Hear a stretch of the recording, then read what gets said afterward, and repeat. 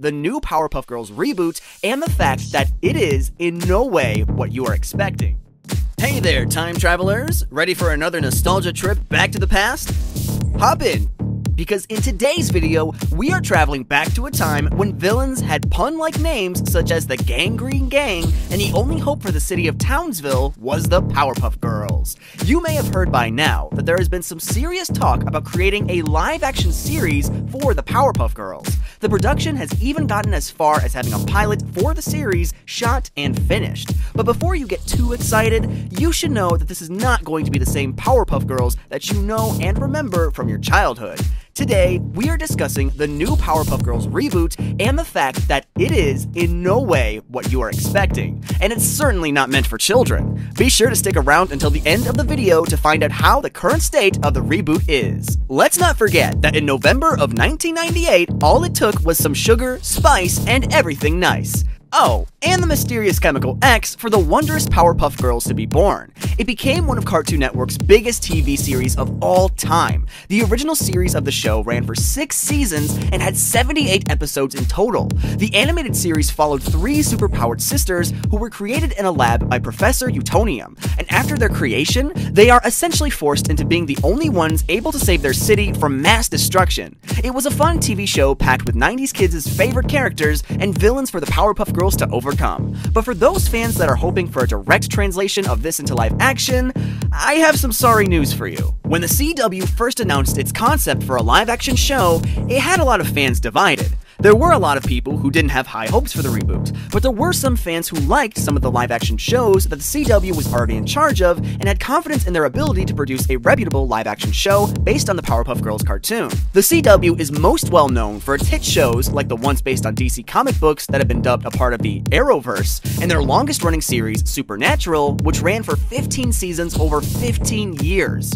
But like I said, if you're hoping for a note-to-note live-action copy of the original cartoon, you're barking down the wrong tree. The creators over at the CW are known for taking their artistic liberties with their projects, though they usually do their best to remain at least somewhat true to the source material. In other words, it's clear that this new Powerpuff Girls series is not going to be what you expect it to be, and honestly, it isn't likely to be released until 2023 at the earliest, but I'm personally speculating 2024. According to the creators over at the CW, their idea for the Powerpuff Girls reboot is going to take a much more serious turn, and from the sounds of things, it's not going to be made with the idea of kids watching it in mind. Instead, and like most of the shows that air on the CW, the new Powerpuff Girls, which has seen a title change into simply Powerpuff, is going to be geared more toward teenagers and young adults, which means that there's likely going to be much more drama, angst, and romance stories involved than there was in the 1998 animated series. Powerpuff is set to take place in an alternate reality, which means that though the girls' origin story may be similar to that in the animated series,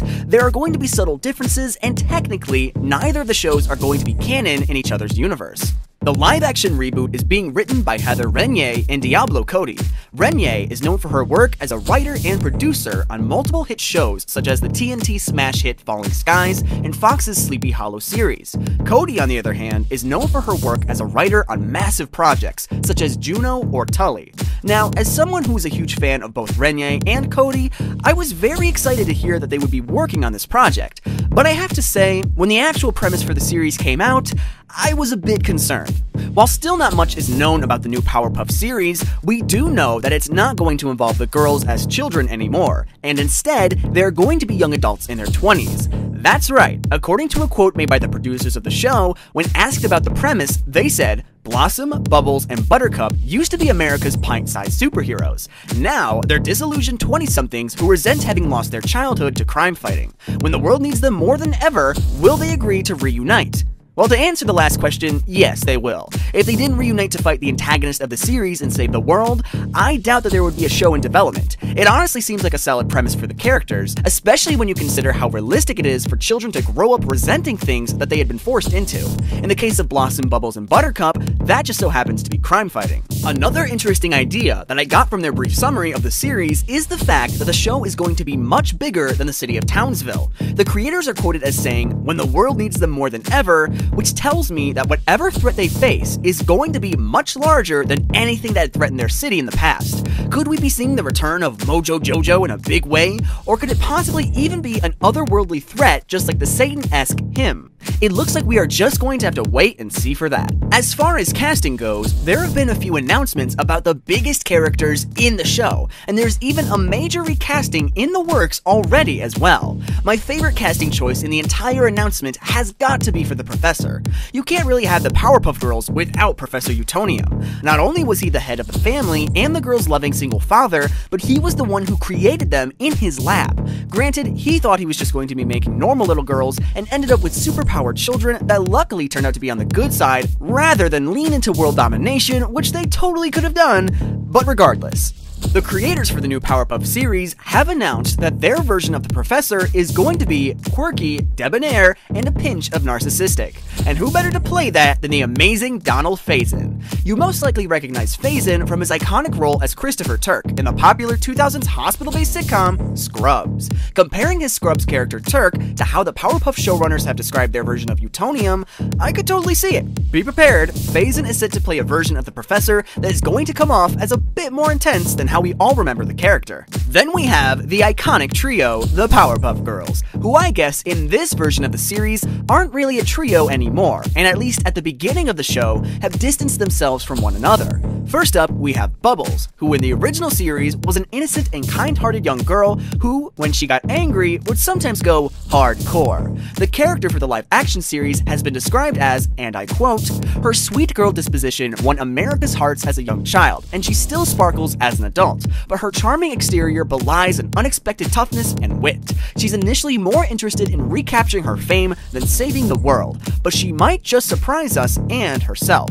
It's been announced that the character Bubbles is going to be portrayed by Dove Cameron, an actress who is best known for her portrayal of Ruby on Marvel's Agents of S.H.I.E.L.D., or as the character Mal in the straight-to-TV Disney movie franchise known as Descendants. Dove confirmed her excitement for the part in an Instagram post where she wrote, "The city of Townsville is under attack." Next we have Buttercup, who was described by the creators as, and I quote, "She was the rebellious bad of the Powerpuff Girls in its heyday. More sensitive than her tough exterior suggests, Buttercup has spent her adulthood trying to shed her Powerpuff Girl identity and live an anonymous life. I think it's going to be an interesting take on the character and could help to add to a lot of depth to an otherwise straightforward character. The live-action version of Buttercup is set to be portrayed by the amazing Yana Perrault, who claims to be very grateful for what she called a role that's too dreamy to believe. As far as Blossom goes, we originally had a great actress for the role, but she has since decided to leave the project, which has required them to push back the production a bit. Originally, Blossom was going to be portrayed by Chloe Bennett. Bennett is best known as the lead on Marvel's Agents of S.H.I.E.L.D., in which she plays the character Sky Johnson.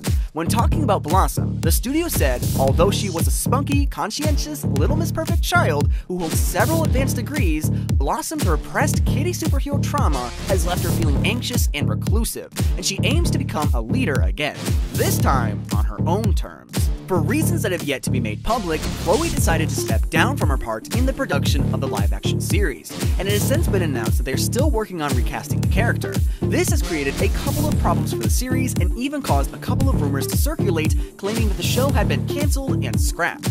It wasn't only the fact that Chloe left that this rumor began spreading though. Turns out that the team working on Powerpuff had already managed to write and produce a rough pilot for the series, but it wasn't all that impressive, so they were talking about possibly reworking the show in general. Then, it was announced that Chloe Bennett would be leaving the show, which meant that they now needed to not only rewrite and reshoot the pilot, but also recast one of the Powerpuff Girls. Thankfully though, it turns out that the series is still very much in the works over at the CW, and that Renyo and Cody are both still in charge of the writing. While they still haven't officially announced any casting arrangements for Blossom, or whether or not they have found their new actress, according to sources at the CW, the show project is still in development, so it's only a matter of time before it becomes a reality.